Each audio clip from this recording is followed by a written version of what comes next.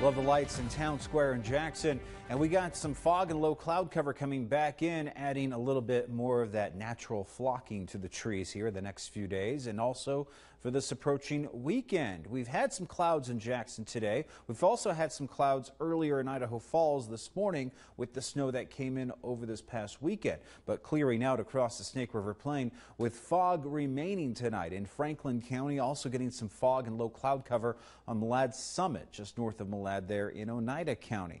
Now you can see here it's fairly foggy along Highway 91 just north of the Utah state line, and we are seeing some light snow and ice from that low cloud cover and fog.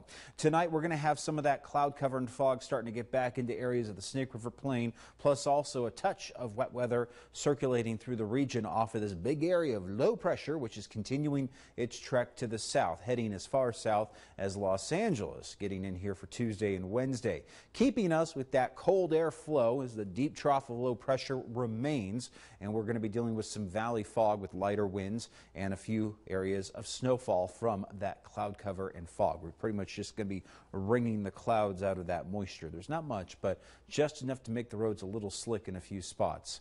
So here's a look at the forecast for tomorrow morning. Got that low cloud cover and fog potential for the Snake River Plain and for the valleys of western Wyoming, but fairly sunny conditions at times here for parts of central Idaho and also a little bit of southeastern Idaho as we get through tomorrow. We're stuck with that cloud cover and fog for your Tuesday and Wednesday, with more snow up around the Tetons and the Snake Highlands. Some sunshine here for Wednesday in central Idaho, and also starting to push back on some of that fog and cloud cover out of Jackson and eastern Idaho as we get into Wednesday afternoon and evening. If we do see snowfall, very low snowfall accumulations. In fact, maybe looking at a skiff to a half-inch in Driggs and Jackson, and the same for Island Park and West Yellowstone. So for tonight, tomorrow, and again for Wednesday, areas of fog with a slight chance of snow. Winds light out of the south at 5 to 10 miles per hour. Temperatures here at 32 for Preston and Mladd for highs tomorrow, 26 in Afton and a high of 30 in Soda Springs. Upper 20s for Rexburg, lower 20s in Island Park, and 26 tomorrow in Jackson.